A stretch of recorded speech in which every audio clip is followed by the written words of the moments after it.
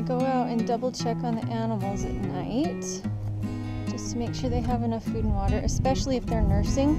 You want to make sure they have enough food and water because they won't nurse their babies, especially rabbits. They won't nurse their babies if they don't have enough food and water.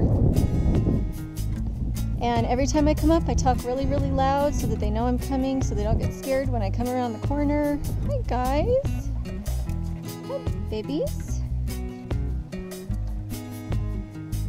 I always give the young babies hay because they may not be able to reach into these feeders.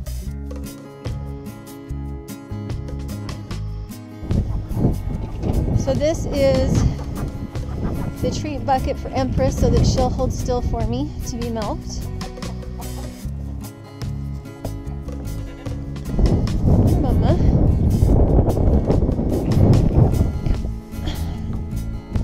So I always put it in the same spot. She comes to it, and she's actually doing a little better tonight. So when I'm training them, I just milk them out onto the ground. Hi, babies. Come here.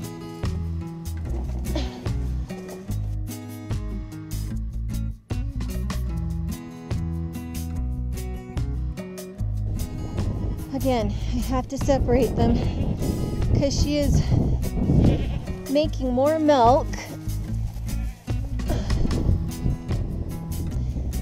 She is making more milk than these little guys can drink right now.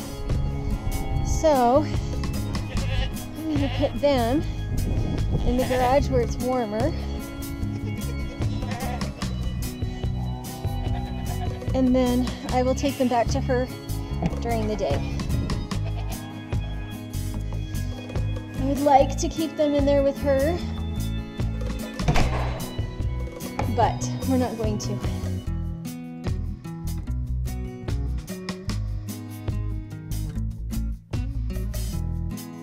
The other thing is, the more I handle them, the easier the transition will be when we have to put them on bottles, because we have to, in order to sell them, we have to have them on bottles.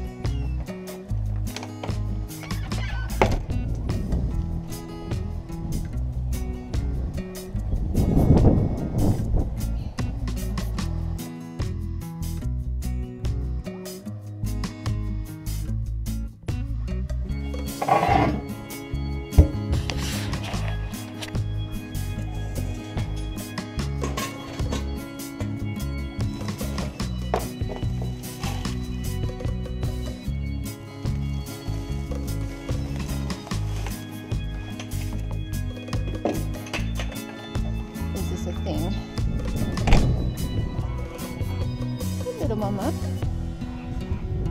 No babies, huh?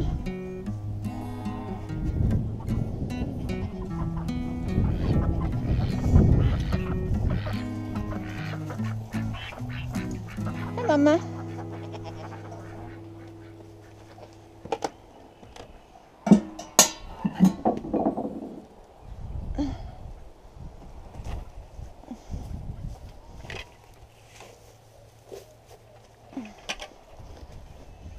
This is the first morning that I've used a bucket.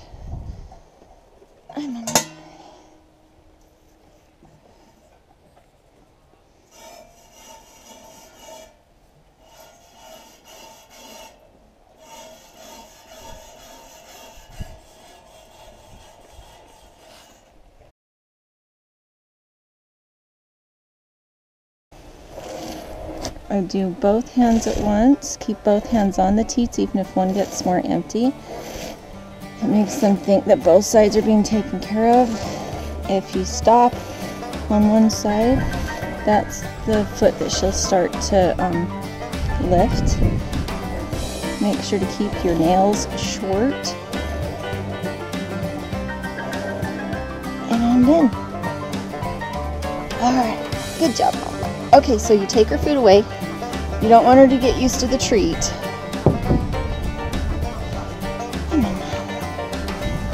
Yeah, you take the food away. Hey, I'll go get your babies. Also, the reason I didn't just leave the babies in here for the night with her. And we have a duck egg. The reason I didn't leave the babies in with her overnight was that without that mama to nurse on, it would be harder for them to stay warm out in the open like this. So I put them in the garage where it was warmer. Here's the quail. You guys can see them, right? So food and water, which is fine. That was dumb. I left the milk bucket out. Good thing the cats didn't see it.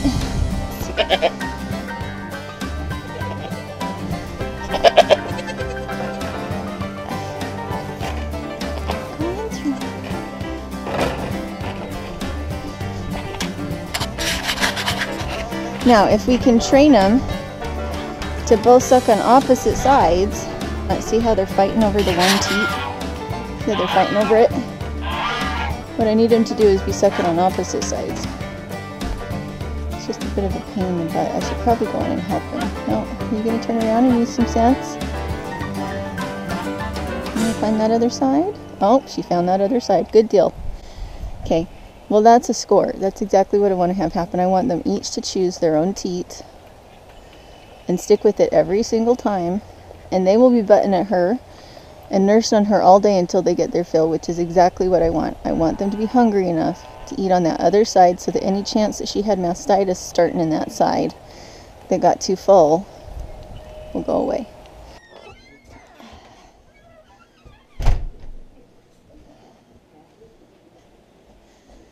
First off, I'm going to wash my hands.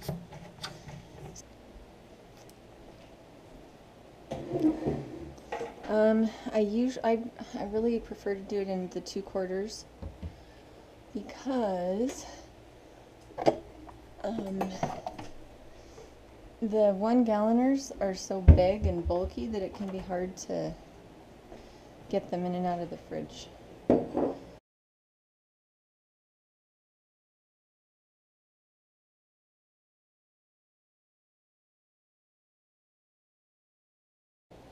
By the way, thank you, Mr. the Kid, for the GoPro. I know it seems like I haven't used it in a long time, but this time of year when I got so much going on with the animals, it's sure a blessing.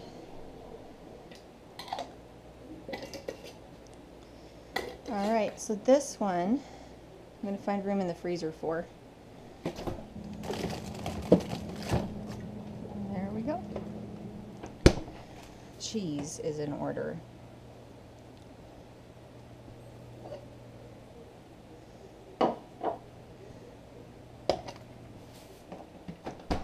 Oh, and the wood stove is going. Isn't it lovely?